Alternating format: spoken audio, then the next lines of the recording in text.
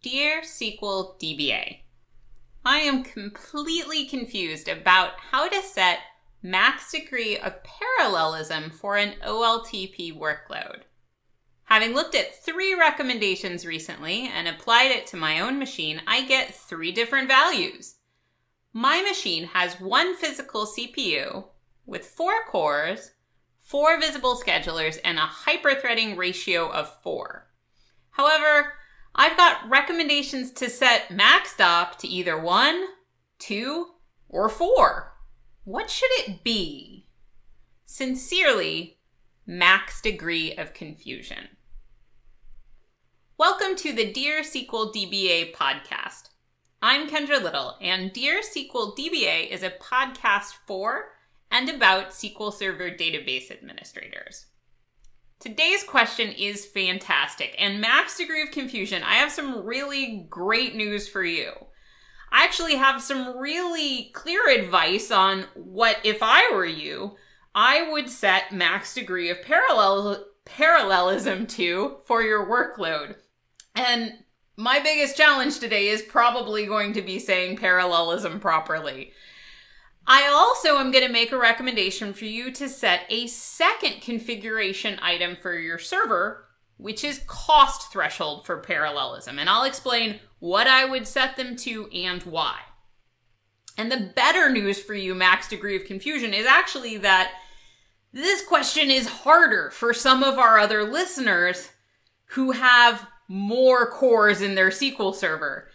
It turns out this issue of parallelism is actually even more complicated if you have hardware that has a bunch of cores in it. So the good news for you, max degree of confusion, is it could actually be even more confusing. So let's talk about how you figure all of this stuff out for your hardware, because folks who are listening will have different types of hardware and they're running different versions of SQL Server. We actually have a new feature in SQL Server that is in SQL Server 2014 SP2 and SQL Server 2016 called Automatic Soft NUMA that may change the way that some folks who have a lot of cores in their SQL Server configure their parallelism. So let's break this down and talk about these settings. So first off, what is max degree of parallelism, or max stop? And then what is this other setting I'm talking about, cost threshold for parallelism? When you run a query, SQL Server estimates how expensive it thinks that query is going to be before it ever gets started executing it. And it uses this fake costing unit for, let's call it estimated query bucks. So I think that this query is going to be 0.001 estimated query bucks. That's a really cheap query. Whereas if something looks like it's more work, it might have 100 estimated query bucks or 15,000 estimated query bucks. It can actually go quite high. There's the setting called cost threshold for parallelism. And that setting that you control is the bar for who qualifies to go parallel and who is so cheap that they're just going to get 1 core no matter what. The default in SQL Server is a cost threshold of 5 estimated query bucks. If it's less than 5 estimated query bucks, you get 1 logical processor to run. If it's estimated at more, it may go parallel. And I say may because not everything actually can be parallel. There are some things we can only do with just 1 core. The setting max degree of parallelism controls for those queries who do qualify to go parallel. They're above the cost threshold. How many logical processors do they get to use? That's what you configure when you set max degree of parallelism. So we actually want to control both of these things because we don't want all of our queries going parallel. And when they do go parallel, we often, and I say often because it's hard to say always, but we usually don't want a query who goes parallel to use all our cores. It's also true that it's not necessarily faster for a query to use all of the cores either. Microsoft has published a KB with guidance about max degree of parallelism. And if you are driving and listening to this podcast, or if you're walking around hunting Pokemon listening to this podcast, don't worry about writing this down. Go to littlekendra.com/DearSQLDBA after the episode and click on a link to this episode. There will be a link to KB 2806535. And in that KB, Microsoft says when you're thinking about how to set max degree of parallelism for a SQL server, you need to first determine how many NUMA nodes your hardware has and how many logical processors are in each NUMA node. Now, you may not be familiar with the term NUMA node. That is totally okay. NUMA node, really, when you're thinking about this, what you want to know is, okay, well, how many physical processors does my server have? Modern hardware ships with each physical CPU nestled up and snuggled up next to chips of memory, chips of RAM. And the physical CPU and all of the logical processors in it can access the memory that is local to that processor really, really fast. So let's say I buy a server that has 2 physical CPUs in it, and each physical CPU has 10 cores in it. So I've got a total of 20 cores. Maybe I have hyper-threading enabled, but for the sake of simplicity, let's just say I don't have hyper-threading enabled, right? Each of those CPUs, each of them has the 10 cores. Each of those 10 cores can get to the memory on its own local CPU really, really fast. And they can get to the memory on the other CPU as well. It just takes longer. But we really care about performance, right? So ideally, if we're going to have a query that uses multiple cores, ideally we want it to use cores within the same physical CPU and use memory that's local to that same physical CPU as well. SQL Server is aware of NUMA and it sees how many physical CPUs you have and how much memory is associated with each one, and it really cares about it. So the KB, what it advocates is that you first figure out, okay, how many NUMA nodes do you have and how many logical processors are in each NUMA node? And you use that to go into a formula to at least give you some upper boundaries for where to set max degree of parallelism.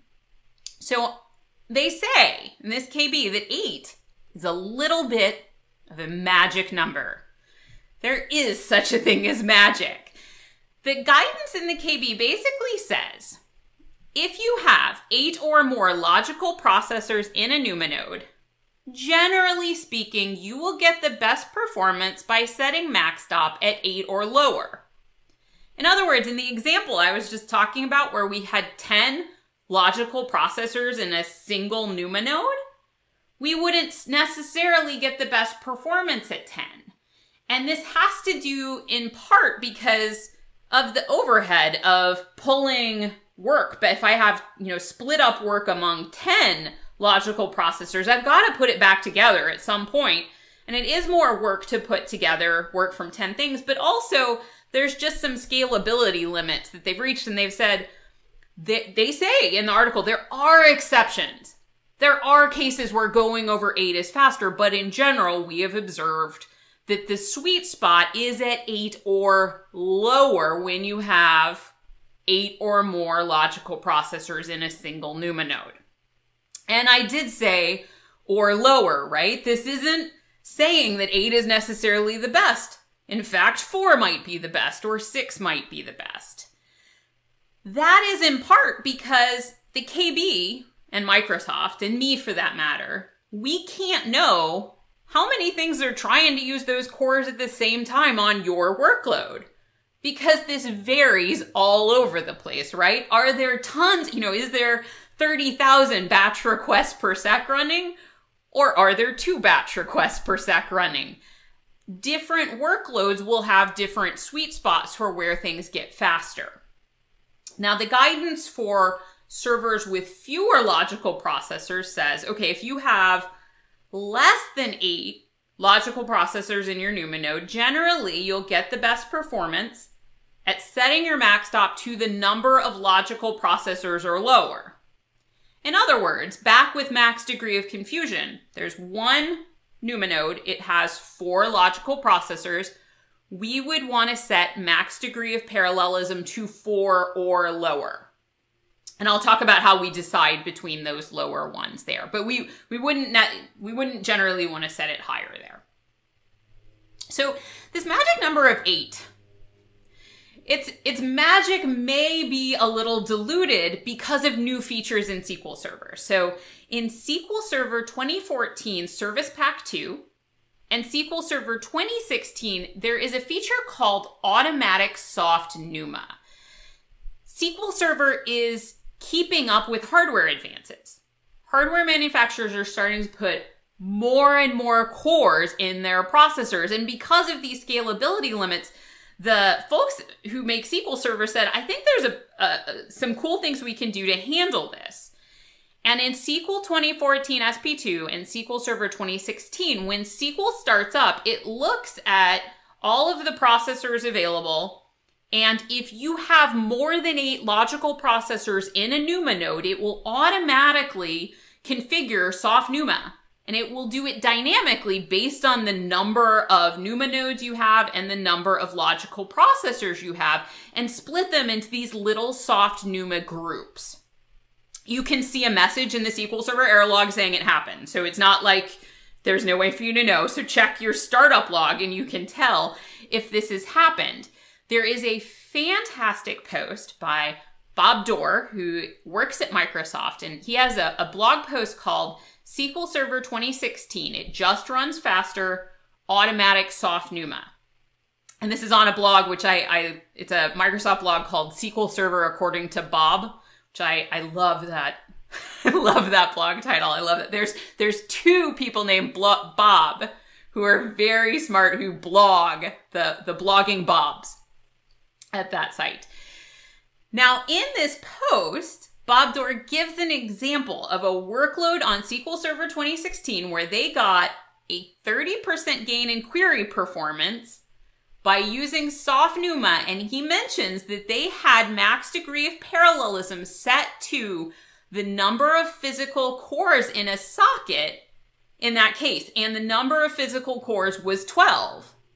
So for that workload, they actually did get better performance with those soft NUMA groups by using a max stop that was the number of physical cores and the NUMA groups were smaller than the max stop. Because when I first read this post, I was like, I wonder if you have to figure out the size of the NUMA group and set the max stop to that.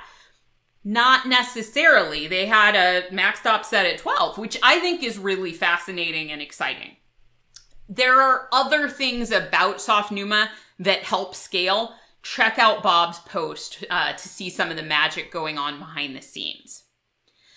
So what does this mean? For SQL Server 2014 Service Pack 2 and SQL Server 2016, for those of you guys who do have a lot of cores per socket, I do think that starting at the magic number 8 when you're starting your testing, that's still a good value to start testing at. But do look at whether soft NUMA is being configured and do test other values. If you really care about performance, you can't just go with a starter default value for your workload. You need a repeatable benchmark, and you need to be able to run that benchmark with different settings and measure the performance. And you need to do this on the same hardware as production, right? This is one of the reasons that when performance is really important, people don't just buy one really nice server, right? Because when SQL Server starts up, it looks at the exact server configuration, and the performance that we're going to get is going to be really dependent upon having the same, hardware as we have in production. So people who really care about performance really need a good environment to benchmark and to fine-tune down to the right number. So let's go back to our case that's simpler, because the good news for max degree of confusion is with 4 logical processors, you don't got to worry about this soft NUMA, right? So maybe by comparison, your life does seem a little easier now. We know that there's one physical CPU. There's one NUMA node on max degree of confusion server. And based on the KB, we know that we want to use max stop of 4 or lower. It's an OLTP workload. We got that info from the question. So in other words, we would expect that there's lots of little inserts, updates, and deletes, and a lot of read queries that are fast as well. But on modern SQL servers, we kind of have to assume that sometimes larger queries run as well, that count all the recent sales or look at a lot of rows, right? Modern workloads, it's really rare for it to be like an OLTP benchmark in real life. So we have to think about the fact that if we do set max stop to 4, if we say that when a query goes parallel, it can use all of our cores, that could be real trouble. What if we have 3 queries running at once going parallel and they're shuffling on and off those, 4 cores, and we've got little reads and writes running at the same time? So 4 does not seem like a good idea. Letting anyone who goes parallel use all our CPUs seems like bad news for OLTP, right? So I wouldn't go to 4. The other extreme is to say nobody gets to go parallel. That's choosing max stop 1. That extreme is also not very attractive in this case because, well, some queries will need parallelism to go a little bit faster and they would benefit from some parallelism. But if we set the server level setting at max stop 1, we're saying nobody gets to ever do that unless they have a max stop query hint, like actually in the T-SQL saying override the server setting. So the middle ground of max stop 2 is the real value I would default to in this case, saying if a query really needs to go parallel, then it can use 2 of the cores because I just don't want, 2 or 3 parallel queries to be sharing all 4 cores at once.